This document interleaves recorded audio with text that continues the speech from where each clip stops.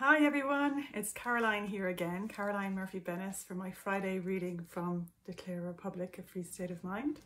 I'm here in the cottage in Clare that I've spoken about before, and where it was a catalyst for this 4-year inner retreat that I had taken. And this week I was sparked to read a poem that was about kind of maybe the start of the journey, you know, in Dublin, when I was kind of starting to question life and its deeper meaning, and I started to deconstruct the inner world and the inner landscape, and I coupled it. It's called a wrinkle in space-time, and I coupled it with a picture of myself when we were in Lahinch in Clare on holidays. And you know, I was kind of, that was self-reflective space that we have ourselves, and we have, you know, we have, when we sit still, we can kind of access it, and we can access it throughout our day.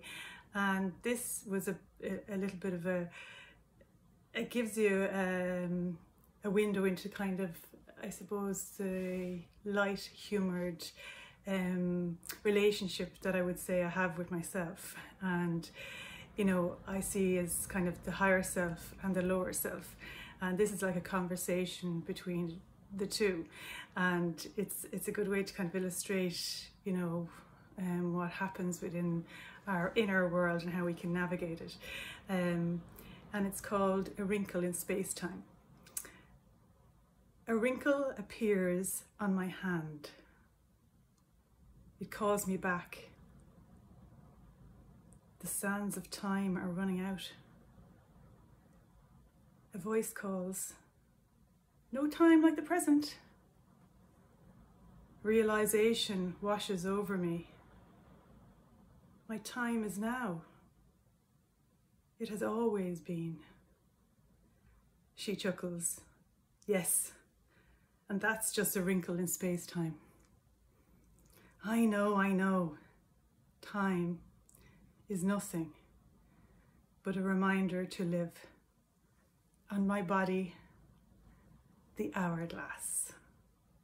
I hope you enjoyed that, and you know, it's a reflection on our body. What is our body? It's just a time container, an hourglass. So be in the now and go and live your life to the full. Okay, see you next Friday. Bye.